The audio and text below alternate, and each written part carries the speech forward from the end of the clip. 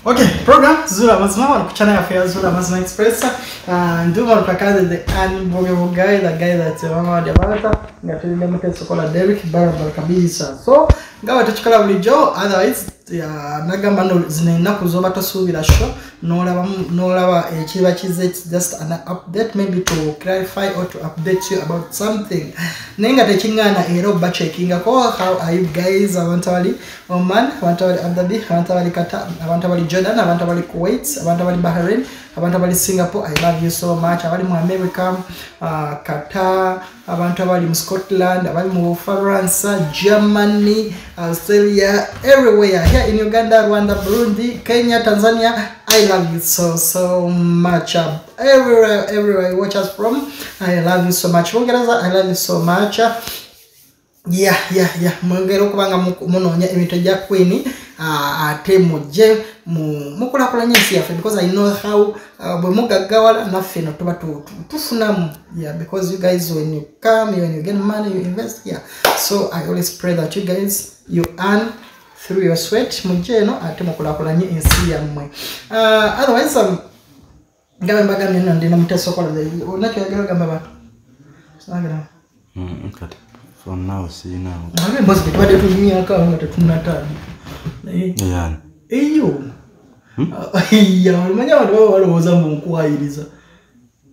Sitting. I never what I would do was young. I got a why it is. Eh, don't buy it. But it is also why it is. I'm getting as well. You watch too. I haven't tell you.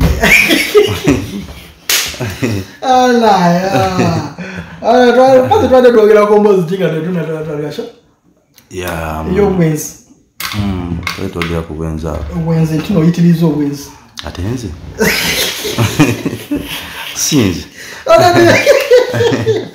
Gitwalache bangu la ku Valentine. Twende togeza.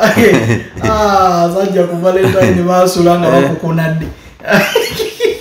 Nasulana muntebe. Otherwise from the konjosi zanga ulungi. I love you so much. Atafumbanga ko kutoke ku myaka musanvu jonna je mmalide je manyiti nalanga biki. I love you so. Ote kunzino to wasanga mukazi nga olwegulonga de wabwe. Sabalwa oyo so no muyombesa nga agamba chini. Nzijukira mama kale singa mama abaddeo. Rest in peace, mommy. Mommy, I feel like yo singo bado mukwano go singo mbulirira ku kino.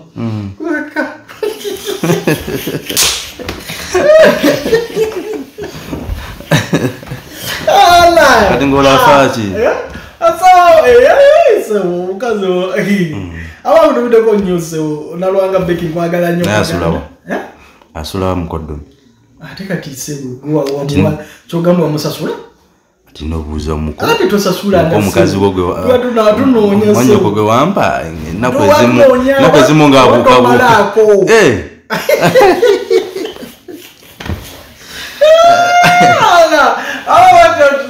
mujukira nzeba ko update izenjawulo, because we had the programs zao banku bacheyo nyingi nyo wakati yao na yate ngabade mutemuifunanga update bate mufunanga chidiranga atenga chinkakatako okujja bagamba chiba chigenda mu manso. So when I start with the program of our sister Winnie Eyafiira Kukyeyo, I don't know teso ko laja kangenda ka flashback katini nyo kwa programu ya kasisa ya semba yo jetwa kole ya Winnie ngabakaba nzijemba we update eriwo.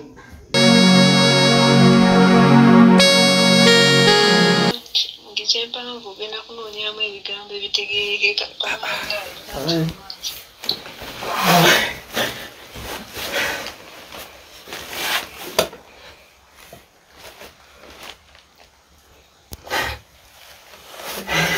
Amefanya mkume.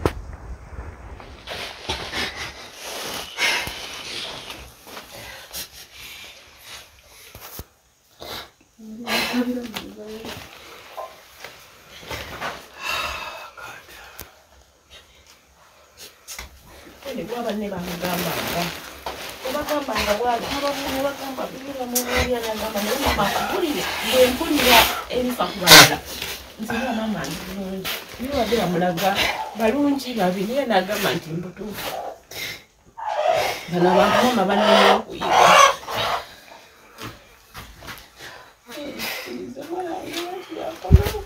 Bonye na abana banyina ababulu olungi amabaati ago nagafuna 9 ngenda nenga ko kumanya obusere nengula ploti we nasimba nende okulaba nga abaana bange balina okusoma nenga tunda abaana bange basome kyokka afudde n'omulambo bagunyime agabaati nagafuna 9 gebaatu wamaje ningamba sijja kuzimba amabaati gano baana bayinga batudde waka nogira kaploti ogenda okulaba nga bagala yesa nogamba mu abaana kano kapoito katunda abaana bave basome ayo mwana watuuza okusasulira ate wafiiridde ebintu ebitategere okufa kubaawo yalifudde nga abalala bwe bafa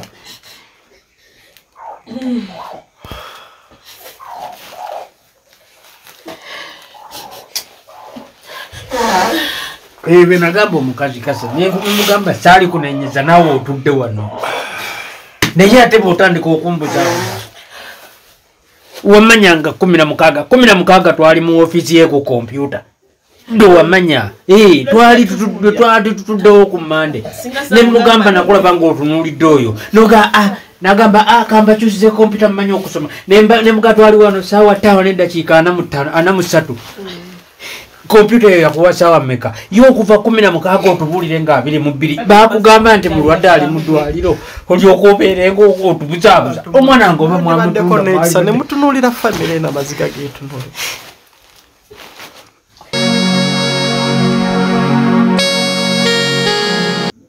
Okay, eyo update omusajja yasindikazi screenshots ez'enjawulo yasindikira oba yatwayogera naye ebintu bingi nnyo simanyi bamutezikola baba naasobola ajja biteeka screenshot nga bwenjogera ezimu anaziteekangayo okwezitambula ezimu simanyi naye ekiriwo kati nti ne mama we Winnie lwaleero twogedde naye ne batusuubiza nti guno omwezi weguggwerako sister Phiona ajja kubeera ali wano era n'olwaleero njogeddeko ne mama wa Winnie n'aŋŋamba nti no aba ministry bamukubiddeko ne bamugamba nti no bali mu kumaliza mpapula because the other day it was Sunday Kathe akulira company eyatwala oyo muwala ya premier yamukubira n'amugamba nti no ku Monday this month of this week jetulimu agenda tandika okukola ku mpapula ezireeta omwana. Unfortunately nti ebintu bino kirabika nga sinabiyingiramu byali tebigenze anywhere byali tebiina gye biraze era emyezi gire gyonna bafeeranga bufezi tuli mu kukino tukola kino naye kyali tekiribeerangawo okwo. Ngenda sooka mbeebaze pressure gye mwateekawo kontuno nange yannyambako however much mbeerako ne byenkole n'ebbali bye tukoleramu n'ebbali naye pressure gye mwateekawo wadde omusajja yaba blocking nga bw'osindika message baba blocking bw'osindika message baku blocking era bangi baba blocking bangi mwangamba baba blocking naye pressure naye ina kye yayongerako but Mwarabu yayina ekimusumbuwa era kati saazi ali mu kutya naye tukkiriza tugaana nti no omubiri gwa sister Phiona bagenda gukomyawo because ne Kathy yasuubiza n'agamba nti no wiki gye bagenda okutandika okukola kompabula ate ministry lwaleero mama wa Winnie angambye bamukubidde n'amugamba bali wamu era balinze empapula zibakiriyalinga omulambo gujje then bagenda mumuyita agureceiving so we still pray we still twetaaga obuyambi bonna nabagamba bangi abasolozaawo okwo waliwo akasente ke basingira bwe kanabakaweze because saagala nnyo twala okwata akantu sigamba no mwafuna naye akantu nga tekaweze bulungi okakwata amafuta gokka gagenda wali nga ate akantu ako tekaweze wadde n'amafuta wakiri nkasindikira abantu abo beetaaga obuyambi bayira beetaaga abaana okusoma beetaaga tukyetaaga osobola okusindika ku namba gy'olabaawo then ne tukikwasaganya nga bebalinda omwana waabwe they need help so that's the update gye tulinawo nti batusuubiza era nange bangamba butasooka mwezi guno gujja kuba nga omubiri gwa sister Phiona gukomyewo. Okay, that is one of the updates gye njagadde okugamba. Another update is about sister Phiona eyali ebweru omuwala olumujjukira ganateekawo nga maama waabwe ne sister mama ne sister complaining agamba omusajja gwe bayita Disan yawamba omwana we. Abatajukira program eyo I will flash you back mutasokola ngenda kutwa kwa katene nnyo okateekeyo ko katono nnyo abantu bajukire. Nga bangamba tukolonze ku kkubo yembeera gye mpitamu nejo bwe nabadde bwento simanyi lwaki nde bwenti kati byebyo bintu gambulago sisobola na kumira malusu simanyi naddayo nakyenyiza kugamba embeera gye mpitamu n'ekyo mba mulina okumanya kyekyo kyenyiza obabuulira ekiriwo bintu binkwata ne ŋŋendeyo ku kkubo nengo eddalu neerya ddala abankwata na bukwasi era babinyumiza bunyumiza luvannyuma kuba olumu mba sirina kyenzijukira. Okay, that is it.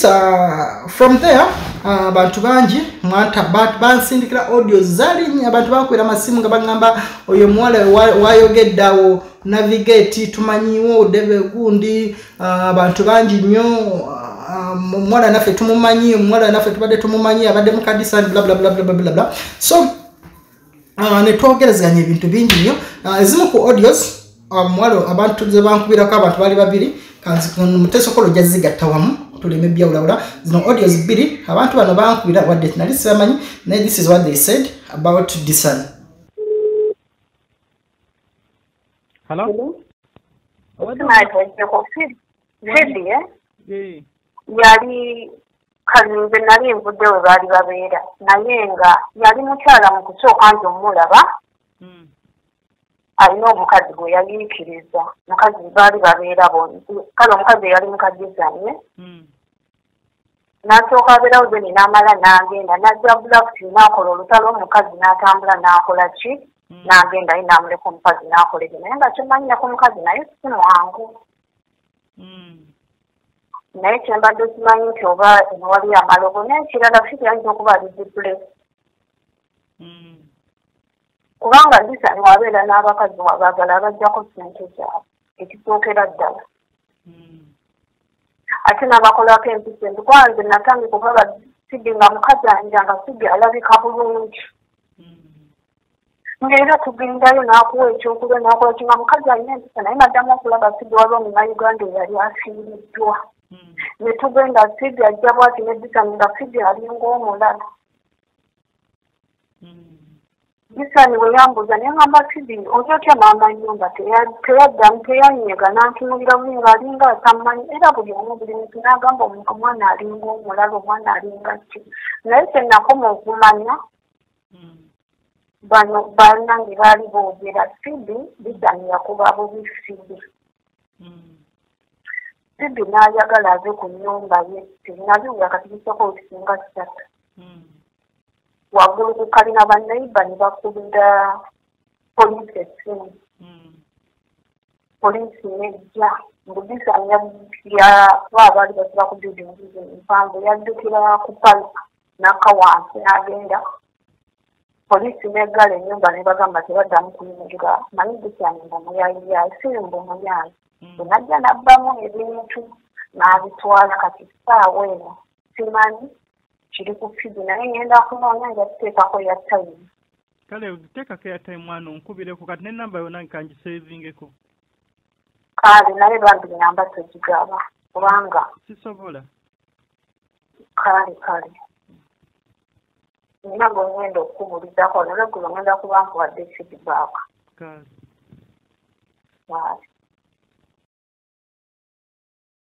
I talked Disan naye namala nankubira esimu what Disan twayogera bingi nnyo naye ezimu ku because saagala nnyo ebintu ebibeera ebiwa mujagala tutuuke ku update ezimu ku Disan kye yaŋŋamba kye kino.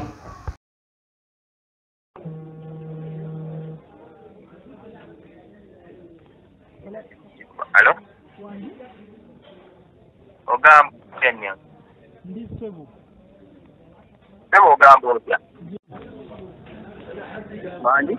Je ndi Sebo, nkuyambe ntya? Sebo yenze Disan. Disan. Nina bye ndabyeko wano eno ku mutimbagano. wawamba omwana w'abandi n'omuwamba. Wagisero? Nti wawamba omwana w'abandi n'omutandika omukolerako ebintu by'akalogo kalenzi. Okay, olina obukakafu. Ate kati gwe tewawulidde audio omwana bye yayogedde, omwana gw'obeera naye ye yabyogedde. Okay, kati oyagala amazima okuva gyendi oba togaagala? Ate kyova olaba muganda wange njagala mazima era nakukubidde okuva gye amasimu go nga njagala kuwulira sayidi yo nga tegaliiko. Essimu yange yeeno ebeerako 24/7. Kati amazima gali gatya muganda wange? Amazima maama waagamanyi omwana mulwadde. Omwana maze naye mwaka mulamba naye nga mulwadde. Amazima amatuufu osobola otajja ku maama we oba nga togaddye ku nze. Kuba maama we nayogerako naye kubaza mu kusooka maama we nali simumanyi okitegeera. Bwe nakwatagana n'oyo omwana nendaba embeera gy'alimu ng'ebintu bimukwatakwata bikola biki ne mugamba okubira ku maama we omunnyonnyola embeera gy'okola ki gy'olimu ompuliriza muganda wange. N'akubira maama we.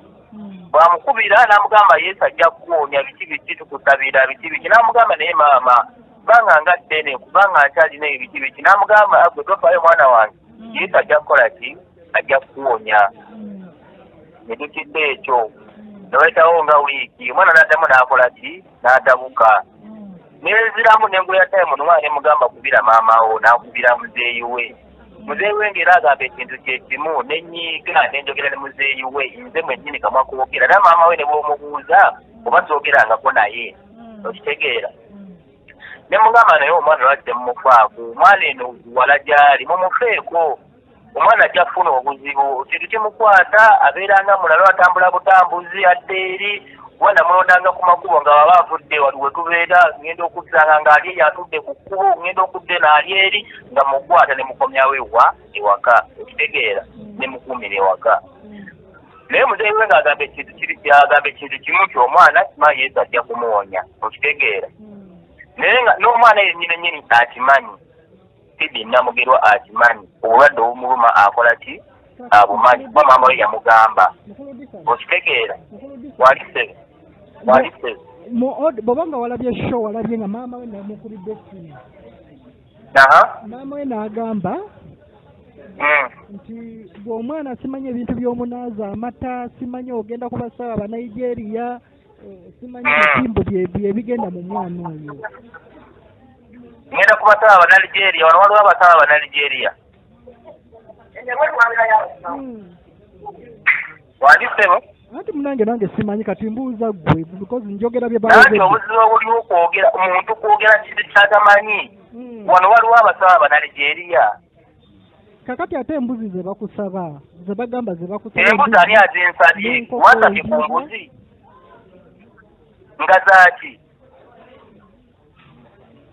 Kakati ekirala mukulu Disan ekyokuwa omwana wamukuba ng'ali olubuto lw'emyezi 4 luvaamu wamusambasamba n'avaamu olubuto kyo kiri kitya?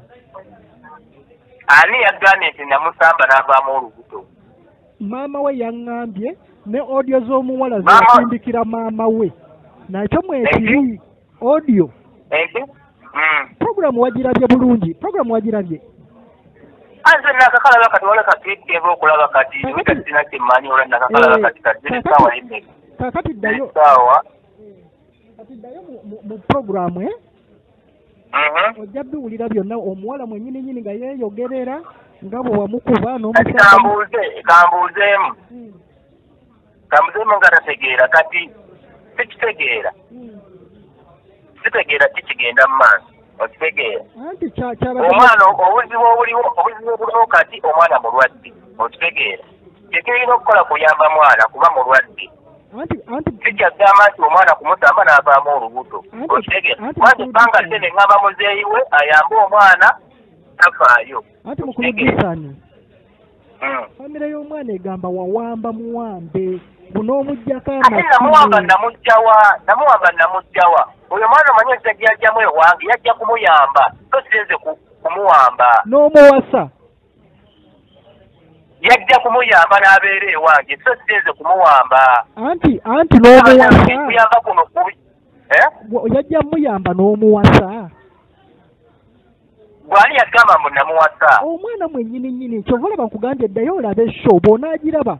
Omwana namuwasa wano muwasizaawo. Kakati gwe omwana oyo olubuto yalufunanga ndi bw'oba tewamuwasizaawo. Bw'olina obukakafu nti yali alina olubuto.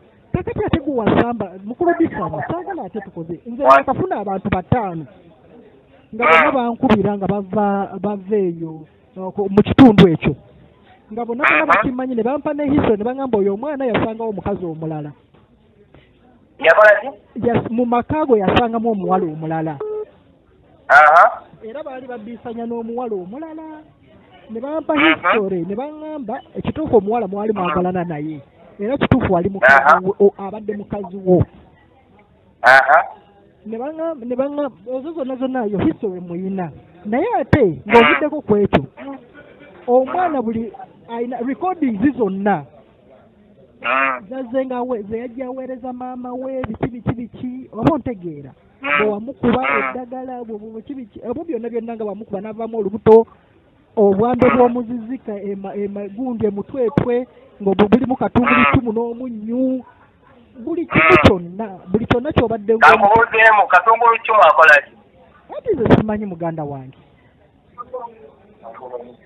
omwana atabuka okitegeera ayina ekikyamu ku bwongo okitegeera neebuuza nga bw'onaabuuza ku muntu munno nti bannange nkoze ntya omuntu ono ali bwati ekintu kijja nekikola bwekitinewe naye obeera wakwamagezi nangamba ekintu ekyo bwe kijja kwata katungulu 1 omusiige ku nnyindo ne ku matu ekintu ekyo kijja kukola ki kijja kugenda kati okwo kuba musango ki kakati mukulu Disan kyembuuza omwana lwaki wamuggyako amasimu toyagala communicating n'abantu bewaabwe gwani yagambye nti namuggyako amasimu bw'aba ayagala okwogera n'abantu bewaabwe era bulijjo ayogera nabo omwana mwennyini ayogera wamuggyako amasimu sigwe mubuuzi kyovula bakugambye ddayo olabe sho bw'onaagiraba ojja kumanya ebigambo byonna by'obuuza ani yagambye ojja byeddamu mwennyini ayogera wamuggyako amasimu ompulira era n'essimu gye yakozesezza okommunikatinga ya mukwano gweyo gye yaddukira nze bamita Disan ndowooza kubiddeko nontegeera bulungi yenze Disan kakati sigenda kumanyi bankugambe ntya simanyi naye ndi munyiivu kale naye bibaawo ebyo mu bulamu bw'ensi eno bibaawo ndi munyiivu olw'ebigambo ebyogeddwa ku muganda wa Phiona Namugerwa kuba ye mwennyini nali nkyatinzeeko naba ye kale yankyatingako nga Phoebe tukifunyemu obutakkaanya n'ava ewange oyo muganda ye mwennyini nankyatinga nga neegayirira akomewo ewange lwakuba nti kale simuyambulako baagibba nesitasobola tena kusayisa ki layini eyo mu namba yange ensonga lwaki waŋŋambe musimanga kuba simu nyo simanya teriiko akyusa ennamba simanya biki anyway eyo tuveeyo naye kyomwana eyo Namugerwa simanyi nakumanya kubanga ate muzeeyi we oba muganda we baali badde banneebaza bwebaza okusobola omukuuma eri ebbanga nga poliisi temukutte nga waali alya anywa okitegeera kubadde nga talina ssente nnyingi ziri awo nga bw'onaagamba nti omuntu agenze ku kyeyo okukola naye kakati mu bbanga weeriki alina ssente ezeesiimisa kuba nagenda tetenkanya bwetetenkanya okitegeera ketufunye kano ketulyako 2 ketufunyeyo kano ketulyako 2 tetulyawo nti tuli bulungi nnyo naye omwana oyo mbadde naye ebbanga mwaka mulamba okitegeera naye nagenda omufuna ng'olwo obulwadde obwabuyina ekyo nkirinako obukakafu lwa nsonga nti abantu be yajja nabo oba byali nabo ku woofiisi zino ziwoofiisi ezibagaba mu biyumba bo bamanyi obuzibu bwe oba babonyinyonnyola nze nganze kuba nali nkyebuuza kizze kitya nga kitandisa omukubira ewange bo bennyini abo abawala ne baŋŋamba nti munnange mu kiyumba gye yasookera ekyamugobyayo kyekyo n'ekyokubiri kyeyagendamu ekyamugobyayo kyekyo n'ekyokusatu ekyamugobyayo kyekyo n'agenda e Dubai nabamusooka ne bamuza ku woofiisi n'atoloka ku woofiisi n'agenda e Dubai Otumala okwogera ne Disan, Disan kola olunaku nansindikira ne mugamba okay njagala kulaba ku muwala ono typically nga bwali kati. Era Disan nantwalayo nagenda ekiro ekyo na recordinga omuwala oyo. So kola olunaku bino bye bifaananyi omuwala oyo be bampereza ne bu video omuwala bw'ati bwe yali afaanana.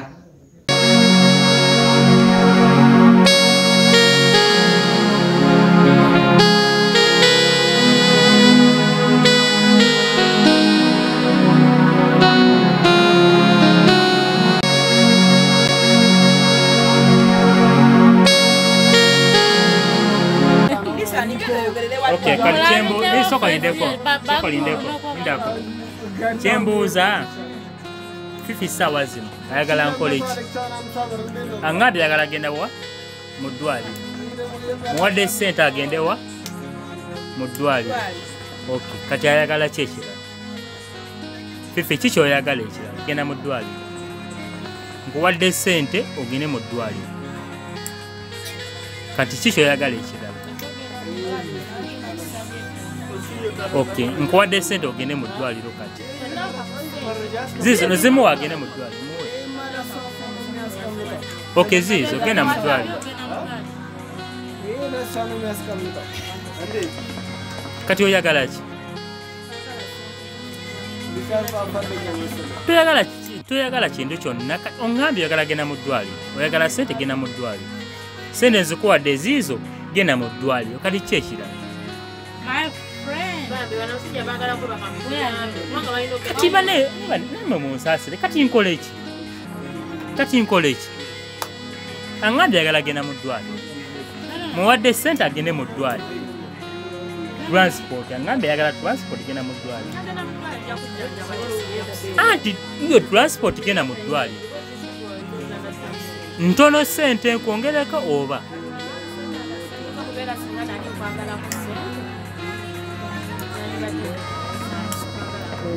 okay, tonjagala ko sente kati nkoleki bezi bantu nosobola okungamba nti njagala sente bwezi nze nzikwate nzikuwa ogende mu ddwaliro kyonna kyoyagala ze siina buzi kuba nkyenjagala gwe kwe kubeera obulungi newankubadde nze ndi bubi okitegeera naye nsobola okwetetenkanya tomanya mukama katonda ayinza okunnyamba nembeera obulungi kati gwe oyagala ki ssaawa zino oyagala ki kyenjagala gwe obeere bulungi kuba sikwagalizanko kubeera bubi nawe ekyo okimanyi. Aha, yes, sikwagalizanko kubeera bubi. Yeah. Ochikakasa? Yes. Ochikakasa. Nali nkwagalizako kubeera obubi.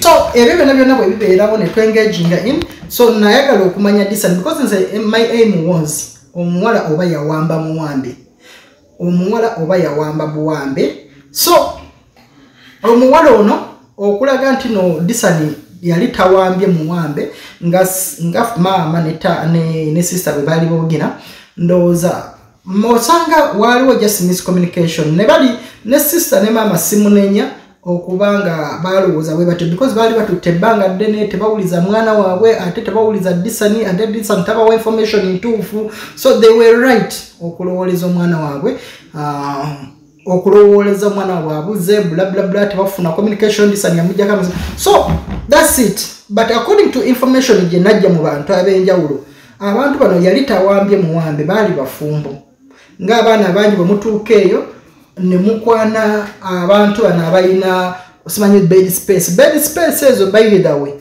kiringa obaawo simanyi na kumanya ndowooza abantu babatwalako advantage nga bw'ova wano n'ogenda awantu nga tolina wakusula tolina wakulya n'osinkana omulaalo ku ttale n'akugamba nze ayina emmere nze ayina buli kimu naye bw'oba oyagala okukikuwa olina sooka kunfumbirwa so abaana bano abamu baba tebalina option so they end up in love oba bobo nga kibaita in love but naye ne batamanya no that is not love never ending up nga bali naba abantu bachi ba bed space. I think this is what happened to our sister na falling in love banabera ne Disan atenga yasanga omukyalo omulala ate no omukyalo oligwe yasanga ne Disan naye bangamba ntino naye agenda yewera. So ebintu bingi mix eriawo. So Disan okunka kasantino yali teyawamba buwambi mukyalo ono yasindikira ebifaananyi ne videos ezimu naye ekiri ekiri ku videos n'otino zirimu ennyimba za TikTok otino mwala yazikwatira mu TikTok. So ngenda kubanga nkuplayingira videos obanga nkuwa ebifaananyi naye nga towulira nnyimba ze kunjateekawo bed eyazuula amazima gojja kulaba actions n'omanya tino mwala ono kituufu yali mu ddembe yali yeeyagala naye ng'olimba because ennyimba zino zirina copyright sisobola zikuplayingiraku baba tebakikkiriza gwe baba olina YouTube okitegeera kyengezaako okugamba.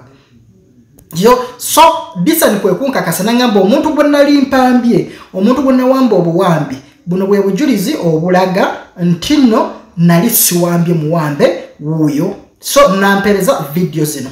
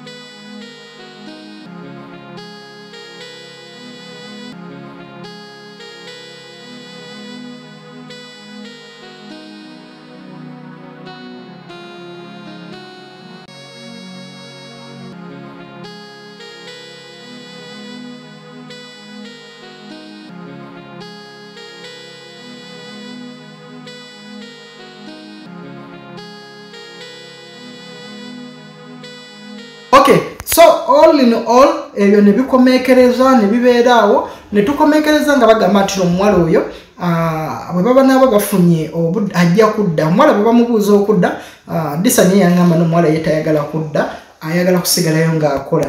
So I think ne saba mama no ne sister waffe ali ne Uganda akwatagane ne Disan ne sister waffe ali eri balabenga bakwatagana nga balaba nti no sister waffe takola ki takola tabeera mu mbeera mbi nti Disan yali tawambye buwambi omwana kyensuubira yali tawambye buwambi naye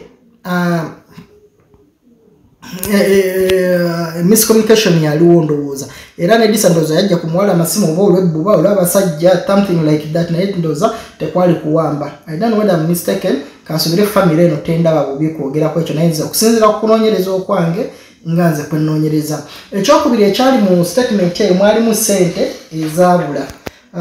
Amazima gali nti nno ssente ezo omuwala oyo mwennyini ali ebweru yalema okwesiga mu kunoonyereza okwange kulaga nti yalema okwesiga maama we naye n'alema okwesiga famire ye ne yeesiga omu ku bakyala be yasanga oba zalisanasa mu ka microfinance akamu ko risiti emu zinakulaga kaakati omukyalo oyo nga yamubankingira ssente mu ka microfinance ako mweyo risiti gye nakulaga. Sagala nnyo kwogera microfinance because nyinza okuba nga balowooza nno mbonoonera erinnya lyabwe. Kati bwe yeesiga omuntu oyo yagambanga maama ezo ssente zitwalira ani oyo omukyala oyo ali mu kabanka ako yaba bankinga. But unfortunately omukyala oyo ssente yali angambye naye ng'akwata risiti ez'ekicucupuli ng'aziwa maama. Naye maama bambi mukazi wati yali teyasoma nnyo kigenda wala so ssente ne ziba nga teyamanya mambo zente zikoze ekitezigeze because yo mulimu gwe gwalinga gwakutuwala ssente omuwala nga bamuinstructinga.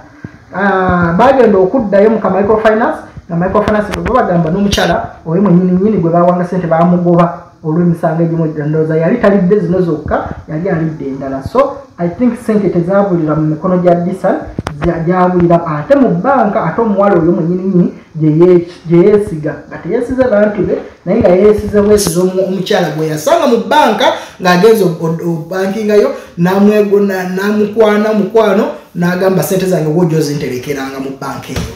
Ezo zensobe ezimu ze mukola. So I think for that case I've updated you.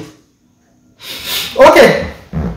Nga maliriza nabadde ndi awo omukyala bamuyita maamani mama Fili lawyer w'abakadama.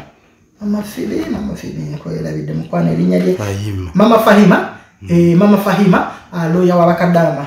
Nangamba omalo nyamba ompostingira ekintu kino because omwami ono ayitiriza okubba abantu ku Facebook, ayitiriza okubba abantu bakyeyo, ayitiriza okubba abantu, ayitiriza okukola bikibo kyona nangamba babbi abantu abaana bangi nnyo. So nyamba page yo abaana bangi nnyo bagira banyamba opostingako ku page yo abantu bagirabe. So omwami ono gwengendo postinga sinze namuzudde nti no mubbi era nze sinamunoonyerezaako kunoonyereza kwonna wabula abamunoonyerezaako nga Mama Fahima olwoya abakadama be bansabye mpostinge.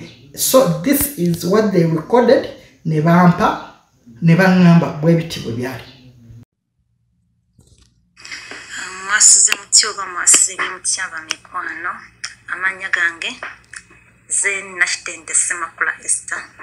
Nafuna omuntu ku Facebook account yange yajjanga mukwano gwange nga Yimiharu Chakwe era Facebook account eyo mukira mu kifaananyi nangamba mwana wa mugenzi Setenda mama ye mukyala Mariam Nakalu zimba mama we nitufuka ba mikwano nitunyumya ngera mpita mama we najja ku WhatsApp nitunyumya ngera abe mukwano mbera no mutune munyumya nangamba akolera ttaki amaze y'emyaka 7 mu company ya Google Clexford. Naye nangamba kati yafukanga supervisor ngeri jaluddeyo kuba ne munne yamutwala yombu yagenda mu America. Ne mugamba nsindikira ku kifaananyi kyo ndabeko. Nasindikira ekifaananyi eky'omwami mu ka t-shirt aka green. Oboya atete. Basindikira ebifaananyi nga biraga nti ali bweru n'ensirika. Nangamba naye nsobola okuconnectinga ababulaza bo ne bafuna wano emirimu. Ku ssente ate ntonotono. Kuba wano company ebeja batera mu visa ne ya ticket. Bo abalina kiryalinga bintu byabwe eri Uganda yokka. Sirika nga mugamba zonna mu mekana ngamba buli omu kyetakisa milioni 6 naye company ebe kuteredde kusijja kuba 3 nga mugamba milioni 6 era nga nyinyi ngamba kale omu ogenda teeka mu 2 kitundu kutendeka emitwalo 5. Sirika nga tutandika process ya sente nga yatukolera kutukogerera kwene namba ye mutene esembya yo 71 WhatsApp nga yemugiraba yatublockinga ne tutandika transaction za ssente nga 16 n'atuwa ennamba ya Airtel kwe tuba tutandikira process ey'okusindika ssente. Muddire olukono transport yadde tajja sasulwa naye munyambe nsobola okuba nga lisi mumuteerako transport gw'anaakozesa okuddayo olulala paka kye tukyalina kyakukola kyo nkikusabye busabe mukwano abadde mumayenge gye ono mubbi bannange okumanya omwami ono bannange mubbi gubba abantu nowabba ssente ezo zonna ate n'oteekako ne transport oba bano Katonda agenda basasula atya mukama mwebeereremu baganda bange basuze ne programu bagenda kuba bagikola ki bakeera bukeezi okulanga programu etuukirira naye zibanga zizino ssaawa 5 eyo ne Uganda era manyi ssaawa 5 mama tannava waka ataawe kiba kirala nnyo kyembasaba alisi bamufunire bateekeko transport yagwanaakozesa okuddamu kuba ono nabadde mumuwadde naye kati ate agenda kukozesa transport mulala lwanaddirayo. Omutwalo tegumala amutereko emitwalo 2 omutwalo tegumala kuba oli asula Seguku alinnya najja e Kampala atuuka e Kampala teri taxi zikola Kololo n'akwata booda n'emutwala e Kololo n'addamu n'akwata booda emujja e Kololo muzze e Kampala n'ekuddayo e Seguku almost mitwalo 2 giba giggwawo. Kati wamaze okwogera nabo byonna n'aŋŋamba nti tugenda kiteeka bagambye bombi buli omu ajja kuba wa mitwalo 25 buli muntu ku ebyo byombi si buli kimu ku byombi okulanga bisolovingibwa. Singa baba bagemeddwako gundi emu kirowoozeeko ngamba maama yandisindise direct teesa buteesa.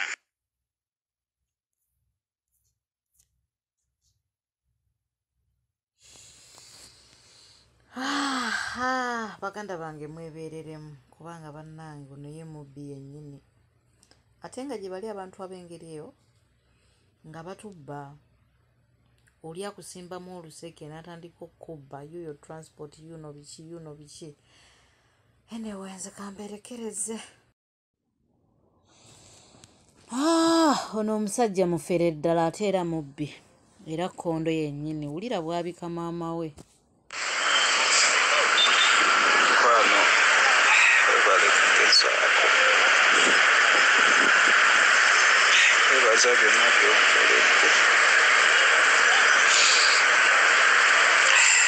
Kwebaza buli kimu mukwano wabula yasazeewo tetulina kyakukola.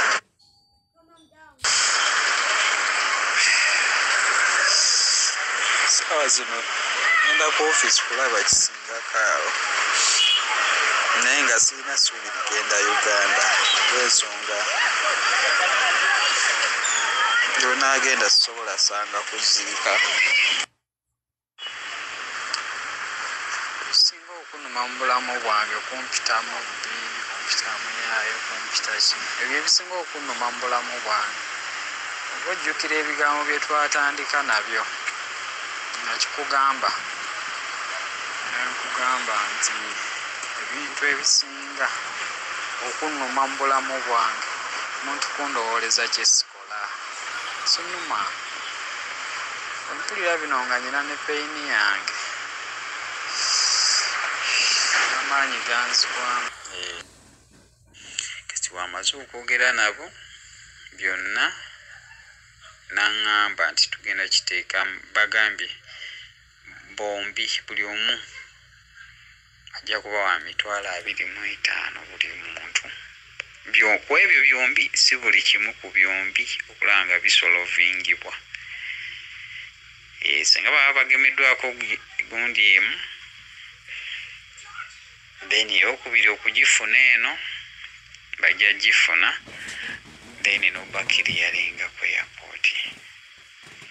bagaye buli omu kuba baali bagamba na ssente zisinga kaawo ne mbeegayirira na bishi then ne tukoma ku 5,000 bombi wamu w'ebyensonga 2. Njagala tukikole kuba kyenkubulira kyekituufu.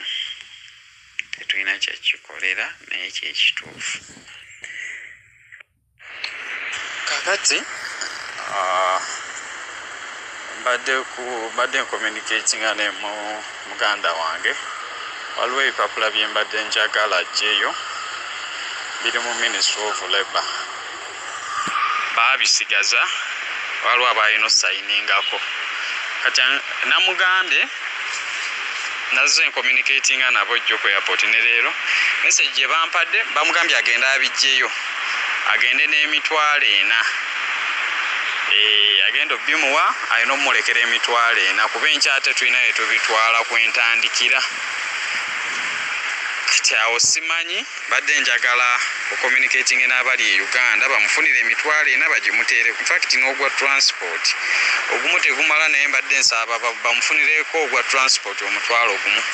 Njagala mbisange nga abijjeeyo olw'ensonga message gye bansindikidde bangambye maama abaana be yali awadde ebintu ye nga ye ku bibi ebitali byaffe ebyo ku side yaffe biwanvu bisaagala nnyo genda nnyo wala ate nga byali byetaagisaamu ssente nga nze nnyina okufuna ssente z'okunoonya amakubo ga ssente tuzifune tumale okutuleya ebyetaagisa byonna bikutuke then nveewo nga at least buli kimu kiri stable.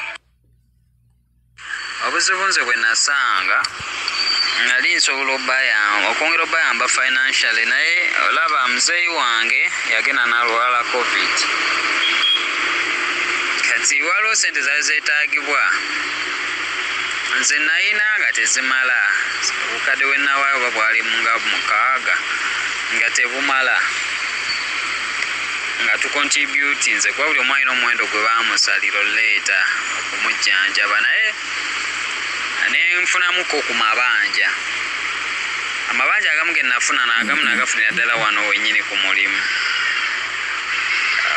Ne guno omwezi bagenda kunsalako ssente ate nga ne Uganda waliwo gwe ngendo sasulako.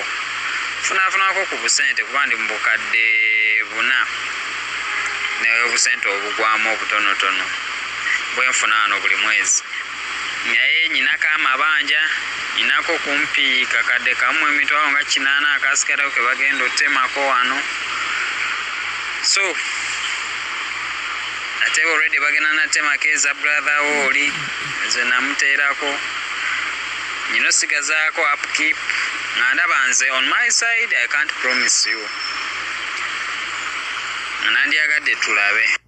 Ono gaye mubi yennyini just capital simu na data kasitaba online wabula bambi obye bankuba kyeyo bakadaama naye anyway tukkiriza kuba yatublockinga yaddamu unblockinga nakoma mu inbox yange nangamba how are you ne mugamba amukke nangamba nava mu Uganda wiki 2 emabega nze naddayo ku mulimu ndi Turkey. Mu busungu okunnuma nagenda ku Facebook account nenka postinga yagafaananyi gente mubi mwenna jjono gwe yali abba omupya nga yakamujjako ssente era gwe na stopping obutamu wa ssente. Namusindikiranga message mpa ssente ne mugamba tosooka muwaki ssente kitegeeza bangi bazze abba abamu baserise kubanga ndowooza abamu etunyenga tudiritinga obujulisi naye ffe tukyabuyina era wanaaba akwatiddwa talina ngeri yakutwegaana mu kuba baali basisinkanyeko omuntu ennamba z'essimu ze yagaba weeziri ne mu kampuni twagendanga mu Kololox bulazange kyali.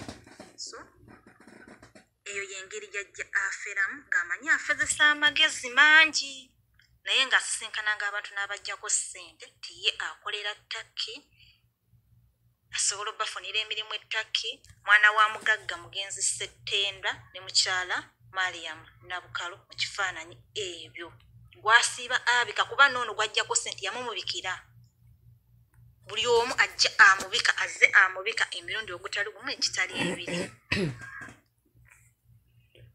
Omubi ono mubi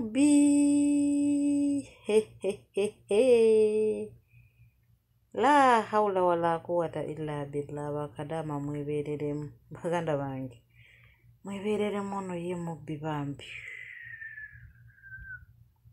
nyabo bano bona yabakuula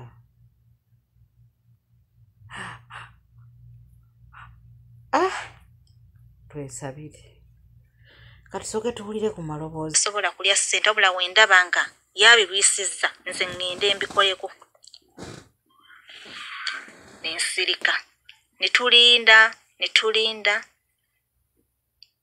paka bwe yambulookinga nasigala nga bali teyababulookinga naye ng'eno yonna emabega we twajjanga yansaba ennamba zaabwe nyini nga ngamba ayagala okuba nga ayogerangako nabo kubanga nze ngenda obafunira emirimu ate eno bajja ettaki bagenda kubeera nange ng'ebintu ebimu yeeyisa ng'omuntu omufere atali mufere tatwala abantu batali bagemeko ng'ebyo byonna yabitugamba nti njagala babeerenga mikwano gyange kuba neeno bwe tujja ettaki bagenda kubeera mikwano gyange bwe baayogerangako ennyo bane bambuuza okutwala mu kampuni kyokutwala mu ngeri ki ng'abaddamu bubi nnyo ng'abayombesa biki temumbuuza bibuuzo bingi emuba mwagala okukola mujje mugende mukole naye nga buno bonna obukambwe bujja amaze okufuna ssente zaasindikibwa ku mobile money 2 ennyingi miliyoni 3 zaamutwalibwa mu ngalo eri ku Nazigo Sacco era wavawo miliyoni ezisukka 2.6 endala eri Wandegeya mobile money eyinga ey'okusatu yassa omu ku pressure ng'ali mu taxi n'ava mu taxi n'amusindikira ssente ez'obukolooto endala zaava ku ssimu y'ono brother wange era mobile money statement weebuli so wabanga yeegaana ebya ssente mobile money weeziri tujja genda mu Airtel tuwe mobile money statement tubenga tujjayo obujulizi obulaga nti yafuna ssente ku nnamba ya Airtel eyo kubanga gye yakozesanga mu kuba ne mu kulisiivinga ssente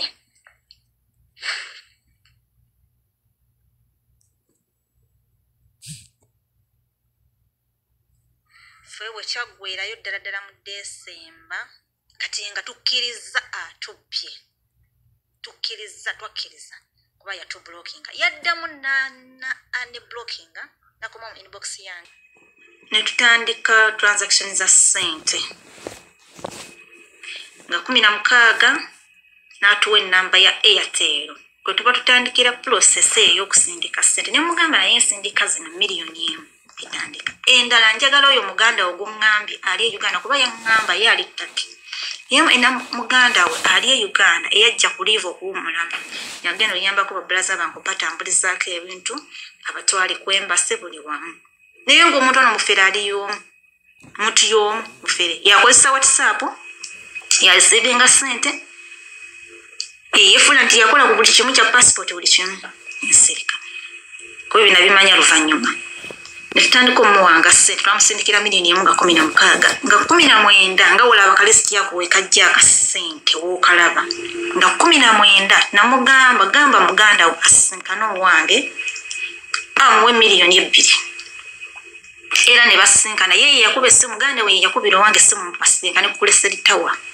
amuwe miliyoni 2 ne basinkana n'azimuwa obikola akantanga k'essimu wadde katandika mu gwa 10 naye bali basinkanye okuseritawa emirundi egiwera kuba twayagala funa ennamba ze yasembayo okwogera nazo kwayo ennamba ya Airtel ekyembi nti bonna babanja kuba gwe twatomerako yani musisi wa nkoko awo Wandegeya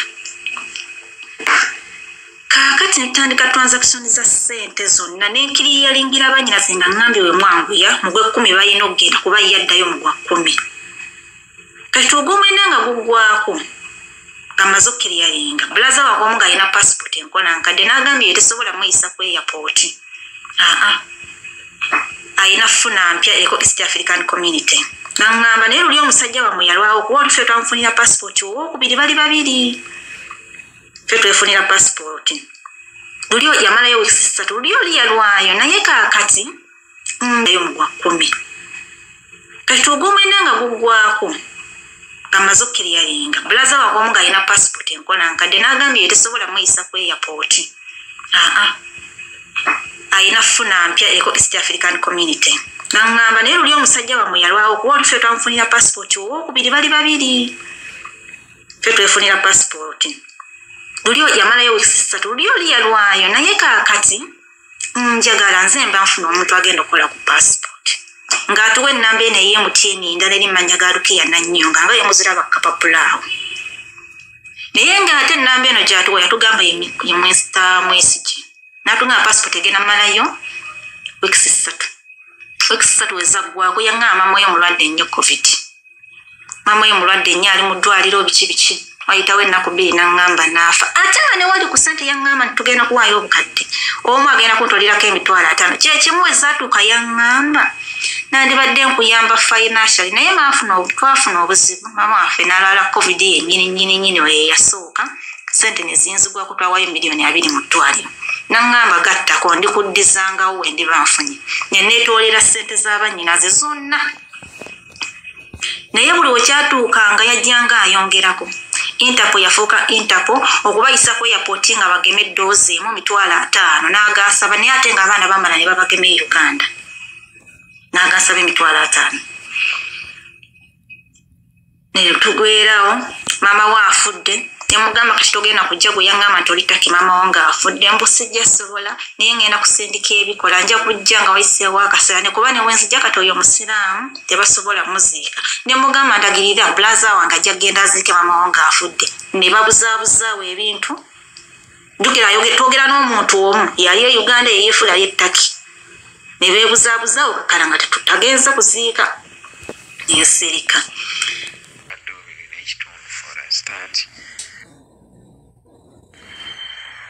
yaŋŋambye yateedeko message akuwadde ndi bize nga siriiko bulungi yaŋŋambye nabaana nteereddeko n'amawulire nti assistant IGP Lokech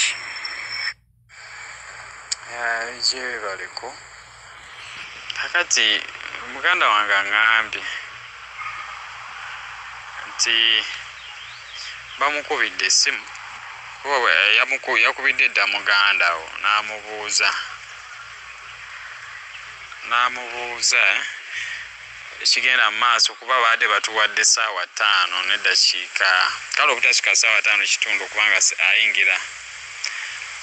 ayingira kwembasaawo naye angaye bakamukubira kati essimu abamugamba mama wamwakyaliwo akatanaba nagenda ku banka so sisuubira nti mama wanagenda ku banka mu budde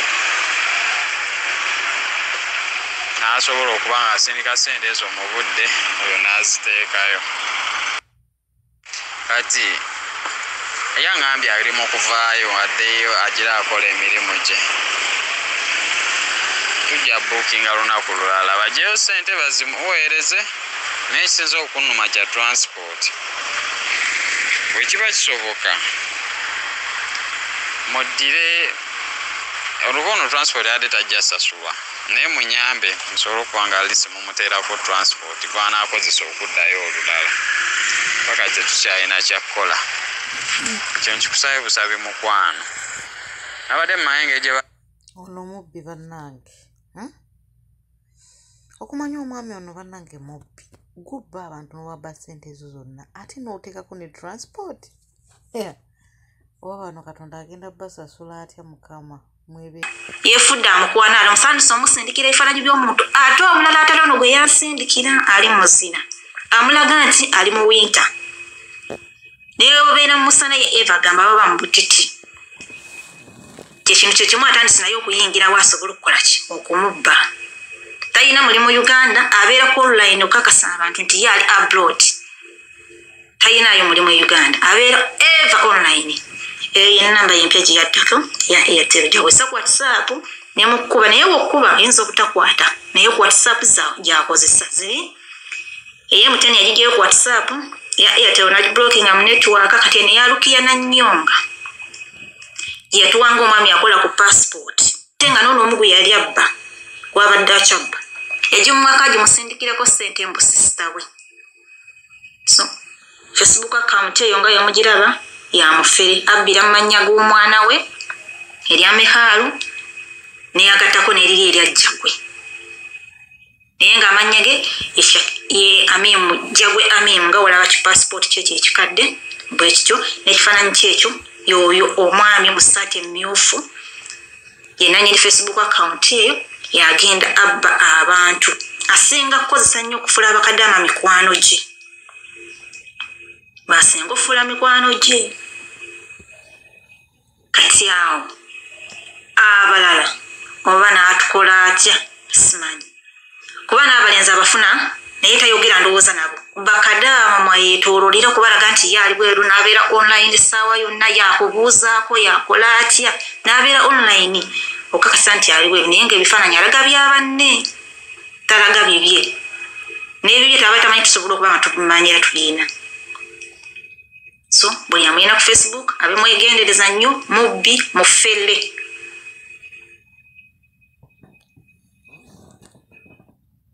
ensumbuwa badde nkyakugamba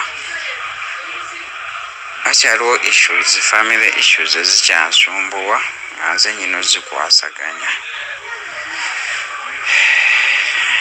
ate era zineetaagisa ssente badde nkyasala magezi wano nawali okulaba nga buli kimu ndeka nkitereezezza sisobola kwanguya issu zaabwe batambule bagende nze mbadde nyina okgenda nabo era nze nyina okgenda nabo okubanguyiza buli kimu enkugamba nti mbadde nkyali wano era mba nkitegeeza olaba singa nali bino nti simanyi byakulya ssente nti oba naziri oba ki nandibadde temukyampuliza oba nandirinye n'ennyonyi n'enzirayo nga temutegedde naye nkyali wano kyalina bye mmaliriza binaaba binaatera okuggwa nga ntereeza ebintu by'abaganda bo era tujja tambula ffembi nafuna nasaba bakama bange kibeere bwe kityo olw'ensonga baagala nabo ngende nabo ekyokubiri bakama bange nayogeddeko naye kati nga ŋŋamba bwe baba bava wamu neyabadde ebibi ebisookayo ensonga zaabwe zinatambulira wamu kitegeeza okujja kwabwe kulina kubamu mwezi gwa 10 nga guggwako kulina okuba balina kujja lumu naye issu enkulu yabadde nnyo ku input oba ku ssente ezotteekamu amagamba bannaye ssente tewali kuba nazo sinebagaa tewali ddala ssente musobola omuteekamu kyatuuka awo netumusindikira 5,000 bwe yatuuka naŋŋamba ngenda okubeerako ewaka ennaku ntono wiiki eno wiiki ejja ntandika ku nsonga z'ababulaasa bonga tannabatandika ku nsonga yasookerawo kuŋŋamba ssente eziryo tezimala kubakebera covid ku airport nga bayitawo kuba buli omu bamuggyako 2,200 ate n'empapula ezimu era zityayitaaga ssente okusayiningako kati awamu n'asaba 3,600 screenshot mukalaba era ssente nga yamulaba kalisiti yako ku deeti yaazo bwe yajja azisaba ssente bwe zaggwayo yafuna ebyekwaso bomu ekubye ku CPS emukubye bulaza wange n'ateegebwa n'akubye ku essimu n'etwalibwa okubuza obujulizi bwonna omwali mu vidiyo nga amutwaliranga ssente naye kasite ennamba ya Airtel yasigalawo ne tugenda mu Airtel netuwa ennamba eyo ng'emusomanga nga basingana ku Cell Towers kati buli amuyina ku Facebook akimanyi nti mubbi kuba nagenza okugendayo ayina munnanga omulala gwe yakajjako $2,900 oyo namustoppinga ne mugaa tusooka muwa ssente toddamuwa wabula mukuumirawo nti ngenda kukuwa omulala yefudde amukwana ali musandisa omusindikira ebifaananyi by'omuntu ate omulala atali ono gwe yasindikira ali muzina amulaga nti ali mu winta naye obeera mu musana ye Eva gamba baba mu butiti ekintu kye kimu atandise naye okuyingirawo asobole okukola ki okumubba talina mulimu Uganda abeera ku online okakasa abantu nti ye ali abroad talinayo mulimu Uganda abeera Eva online eyo ennamba yempya gye yaddako ya Airtel gyawesa ku WhatsApp nemukuba naye wokkuba ayinza obutakwata naye ku WhatsApp gyakozesa ziri ey'emuteni yagiggyeyo ku WhatsApp ya Airtel nagiblockinga mu network kati neyalukiya nannyonga yatuwanga omwami akola ku passport tenga nono omu gwe yali abba wabadde akyabba egimumwaka gimusindikireko ssente mbu sisita we eyogeza yaŋŋambye yateddeko message akwawadde ndi bize nga siriiko bulungi. Yaŋŋambye nabaana nteereddeko n'amawulire nti Assistant IGP Lokech, Assistant Inspector General Police Paul Lokech bw'afudde. Balindeko nja bikolako wakyaliwo ensonga lwaki nkyali wano. Kuba wembikolako amangu n'ebigira mangu bo bayinza okuba nga biba bijja kwanguwa ate ng'okutambula kwabwe kutuuse mangu. Ng'ate nze nkyaliwo wakyaliwo ebikyansibyo ano byenkyamaliriza. Tebikwatagana na mirimu oba ki, wabula it's our family issues. Byenkyalina omumaliriza nja bikolako nga naatera omumaliriza. Buli kimu ngenda kikolako era tugenda kutambula nabo. Nja kutambula nabo okuddayo. Anti netiwaaka ensumbuwa badde nkyala kugamba. Wakyaliwo issues, family issues ezikyansumbuwa nga nze nnyino zikwasaganya. Ate era zineetaagisa ssente. Badde nkyasala magezi wano nawali okulaba nga buli kimu ndeka nkitereezezza. Sisobola kwanguya issue zaabwe batambule bagende.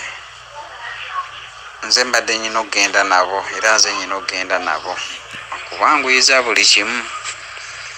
Nkugamba nti mbadde nkyali wano era mba nkitegeeza. Olaba singa nali bino nti simanyi byakulya ssente nti oba naziri oba ki, nandibadde temukyampuliza oba nandirinnya n'ennyonyi nenzirayo nga temutegedde. Naye nkyali wano amagamba bannaye ssente tewali, kuba nazo sinebagamba tewali ddala ssente musobola omuteekamu yajje emyezi egisooka ebiri asasule. Waba afisaawo ssente zimukuuma naye asasule ebbanja. Then ne bagaana nesooka tubagaininga awo. Kikyaggweredde abadde njagala bakome kakadde kalamba. Ne baŋŋamba ne balemerako. Ne bagamba at least kabeera akakadde kamu n'ekitundu ke bateekayo oba ke tulina okuteekayo. Kati ne tukkiriziganya nabo bye twayogedde nnyo ebimu bye sijja okgenda into details. Ne baŋŋamba nti okusinziira ku mbeera eriwo ebyenfuna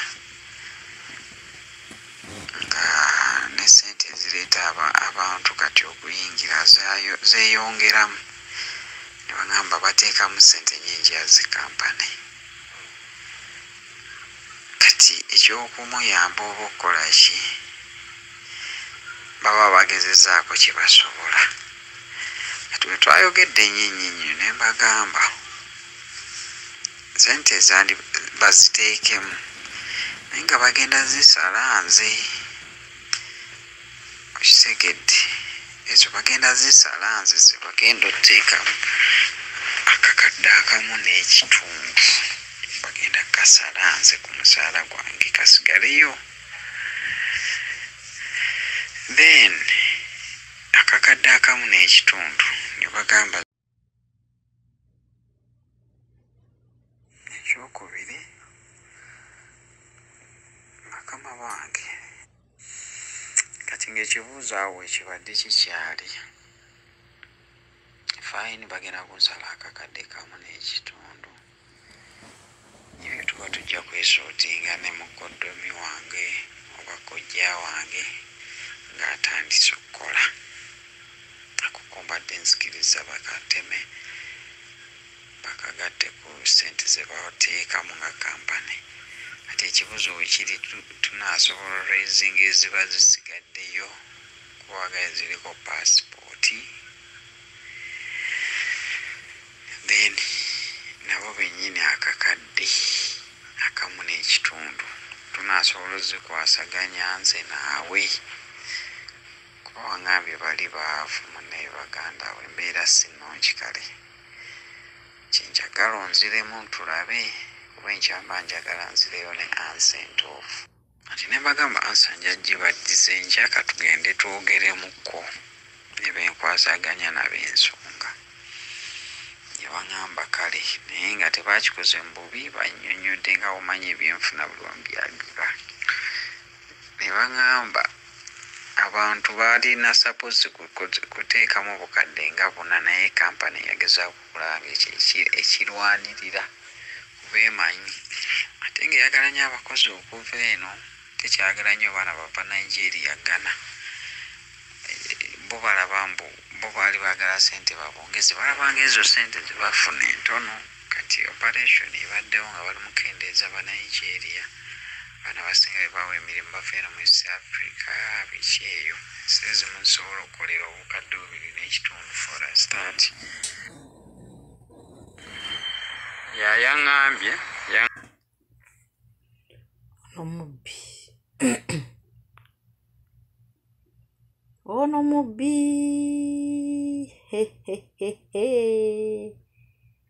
la haula wala quwwata illa billah bakadama mwebereremu baganda bange mwebereremu ono ye mubbi bambi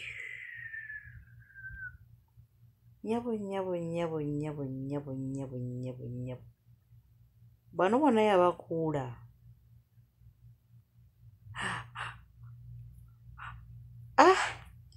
twesabire katusooke tuwulire ku maloboozi ge nga yeeyogeza yaŋŋambye yateddeko message wakubawadde ndi bize nga siriiko bulungi yaŋŋambye nabaana nteereddeko n'amawulire nti assistant IGP Lokech assistant inspector general police Paul Lokech bw'afudde balindeko nja bikolako wakyaliwo ensonga lwaki nkyali wano kuba wemikolako amangu n'ebigira mangu bo bayinza okuba nga biba bijja kwanguwa ate ng'okutambula kwabwe kutuuse mangu ng'ate nze nkyaliwo kuwakyaliwo ebikyansibyo anubye nkyamaliriza tebikwatagana na mirimu oba ki wabula it's our family issues byenkyalina omumaliriza nja bikolako nga naatera omumaliriza buli kimu ngenda kikolako era tugenda kutambula nabo nja kutambula nabo okuddayo anti netiwaaka ensumbuwa badde nkyala kugamba akyaliwo issues family issues ezikyansumbuwa nga nze nyino zikwasaganya omwami ono nga tumaze omuwa ssente yatandika okukozesa bannyina z'epulogulaamu eraga nti bajja genda n'abakubiranga n'abagamba omu yajja osooka gye tugenda naye ku embasi ya Turkey ekkololo kati gwe atalina passport wa tujja osooka okugenda naawe agamba ono omuto abadde amusindikira ssente era azimutwalira tusinkane ku State Square ku ssaawa 3 nze nja kusanga we tugende ekyambuko tujjeyo passport yo tulyoke tugende n'ekkololo ng'omwana alekawo omulimu gwe bakeeranga agenda ku State Square yamulindanga olagire wayitangawo essaawa 2 ku ze baalaganye ng'amukubiranga mukwano gwange afiiriddwa ndi ku mufu naye kanjogere wano n'ab'embase bampa olunaku olulala ku ssaawa eyo ng'amugambirawo nti baŋŋambye mujja kujja enkya mujje ne muganda wo mwembi enkeera ng'abagamba mujje tusisinkane ekyambuko tujjeyo passport tukkirire ffenna ku embase kuba nange njagala genda mbikooye bwe yatuukanga ekiseera bwe baatuuka ekyambogo tabakubira bukubizi abula abakuumidde ku online takuba direct abakuumidde ku online ko tayagala bamanye ennamba ndala ziyakyusa nti yakyusa ennamba kubanze ku Facebook yanteeka muteeka break yena asigala nga moving on ne Facebook account ye ku imo na blocking nga ntubanga tusigadde ku WhatsApp naye nga yajjayo ekifaananyi ng'essaawa yonna alinze tu blocking batuuka ekyambogo batuula bamulinda okuva ku baliganya essaawa 3 paka ssaawa 9 abaana baŋŋamba bakyali awo ngamba nga mukubira ku imo nga takwata nga musindikira message nga mubuuza omu wamulesezaawo omulimu omulala yavudde mukono okujja naye bakoina tebakulaba ko yangamba afunye accident nga bagenda ekyambuko n'omwami agenda okujjayo passport era polisi ne bakwata batomedde wa boda ne bakubwa bubi nnyo polisi ne bakwata njabbawo olunaku olulala ne mugamba naye kati ebintu naye buli wekyatuukanga yajjanga ayongerako Interpol yafuuka Interpol okubayisa ku airport nga bageme doozi mu 5,000 n'agasaba naye ate nga abaana bamala ne babageme Uganda n'agasaba 5,000 ne tugwerawo mama wa afudde yamugamba kati togenda kujja gwe yangamba nti olitaki mama wange afudde mbusijja sobola naye ngenda kusindika ebikola nja kujja nga wayiseewo akaseera ne kuba ne wenzijja kati oyo musiraamu tebasobola muziika ne mugamba ndagirira blaza wange ajja kgenda aziike mama wange afudde ne babuzaabuzaawo ebintu ddukira twogera n'omuntu omu yali e Uganda eyeefula y'ettaki ne beebuzaabuzaawo kakala nga tetutagenza kuziika yesirika kati wayitawo ekiseera nga mama we bamaze omuziika nimbi n'ajja n'aŋŋamba ŋŋenda e Uganda era n'asindikira akafaananyi ako mwoyo mukalaba ng'ali ku airport mbw agenda wa e Uganda aba tanatuuka Uganda mbw ali Cairo n'agamba tusindikire bulaza we 5,000 agende mu Ministry of Labour agyeyo empapula ezaali zaasigalayo kwajja otutandikira tanatuuka Uganda ono omufere yefuula mango gali takki naye tabeerangako takki yakolako mu bawalabu ne bigaana nadde e Uganda kuba passport mugiraba iyo passport kaakati wekyatuuka awo ne tumusindikira 5,000 bwe yatuuka n'aŋŋamba ngenda kubeerako ewaka ennaku ntono wiiki eno wiiki ejja ntandika ku nsonga z'ababulaasa bonga tannabatandika ku nsonga yasookerawo kuŋŋamba sente eziryo tezimala kubakebera covid ku airport nga bayitawo kuba buli omu bamuggyako 20,000 ate n'empapula ezimu era zityayitaaga ssente okusayiningako kati awamu n'asaba 36,000 screenshot mukalaba era ssente nga yamulaba kalisiti yako ku deeti yaazo bwe yajja azisaba sente bwe zaggwayo yafuna ebyekwaso bomu ekumye ku CPS emukubye. Seen all those videos around and naddala ezisembyeyo nsiba mbagamba bannaye simanyi lwaki mwagala nnyo okuinvestinga mu online businesses nze simanyi because nze engeri gye njagalamu okucekinga sente zange kinnemesa olaba ne bwembanguza buguzi kifu ky'enkoko nga nagenze kutuke n'empya nekisigalawo nekitereka mu fridge buli lunaku buli ssaawa buli kiro mba kiceekingako okulaba oba weekiri ne bakawakayo gati nga nakaterese mu fridge buli ssaawa mba njagala kakasa mazima mwekali era nze weba nteresa ekifi ky'enkoko ewaka nengenda mu shooting nga nkirese mutima tegubeera mutebengefu nga nkakasa amazima wekiri emmese tezituukawo kakati nze olaba ekifi ky'enkoko kimpisa bubi nga nkiterese olumwe abakwata sente obukadde n'obukadde n'okwata simanyi online business simanyi omuntu akugambye bw'otereka bw'oti ofuna bw'oti tomulabangako n'osindika sente simanyi you guys sina kyabagamba ndadde umaruka kade ne mutasa okola Derek oyina kyakyoyagalaga banonyeko ku online mbayo munonya online bayi online media yazukuse yazemu buli kimu kyonna abantu bakutya nti ngeri gyolimbega online media okiririza muki okiririza mu change yesewe yani mwizo kubanga okiriza kuva mu change emu okudda mwenu anze nganyo change nti noba mu bulamu bwo witaga change noba wamaze ndimaruka kande ebiroto byazemu okujja ebiroto kiri kyenalota nga kyazemu okujja mu mwaka gwe gumu ate nga kizibu nnyo ate nga kiringa ekigamba nti nono ate gundi omusajja kabwejumbira alinga alina ekitabani kye kyeyeegaana ale ebintu byentandisa okulaba agamba ekyekyana ate kiri ekyo kitabani kyembe kiri awo nga bwejumbira ali eyo gundi eyo nibasoka nibagamba kyamusawo anti era naye mbu yagenza okicekinga mbwa simanyi kitabani kye simanyi kiri awo simanyi kyogera kinanagira kinywanyi omwenge ate ye ayina mu famire y'abaana ayina bapastors bachachi kati kati agamba bugambye sitagafurula a'udhu billahi minash shaitani rajim kati tategeera yadano mu kironda kyo kirabanye naku zino mbate ayindoga ayinza okuba yayisa akaana kana akatambula kebusabuza bwe kati akaine ebiviri mbwatandira nisokala bamu omulamwa bayagala bakurakinga eddiiro alaba kamuleka omwaka bwe gujja nze kyalo simanyi naye otaguno ogulakangu kubemba okwata amala emirundi konze buli kyalo nzokukana enkiro nekire nsajja alinga agamba ekyana koze yagamba ekyana simanyi ekyana kye kyagenda simanyi nekiwandiika mu bintu bisimanyi ekiri awo mbu nekiwandiika ebintu ate kigamba akalenzi tekikamanyi ate akalenzi kikamanyi ate simanyi tekikamanyi akalenzi ate kano kebakuba kibooko tekatinabuza bwe bizibu nembuuza banange kitabani kya Senkubuge